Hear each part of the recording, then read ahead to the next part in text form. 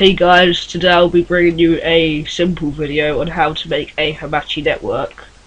So, this is because some people do have an error on Windows XP, I think it is, to turn on the power button. Well, you turn it on and it says the login request has denied you or something along those lines. So, once you've logged in and it's probed and everything,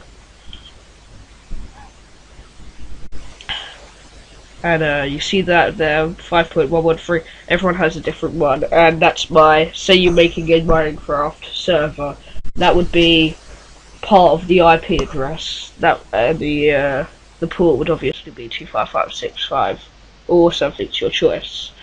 So once you've worked up, we're going to go to network, create a new network, call the network what you like, so say,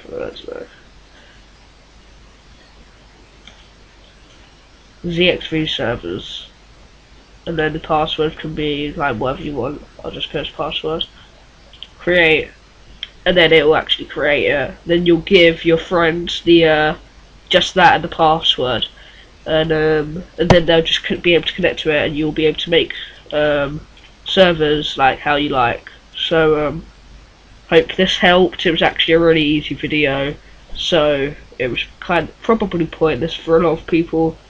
Yeah.